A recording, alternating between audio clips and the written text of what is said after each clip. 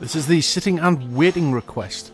Now at the beginning of the beach on the evening level, you see the Primarina over here on this rock. Try and throw an Illumina orb off it. That is imperative. It's a bit tricky, but you will get it eventually.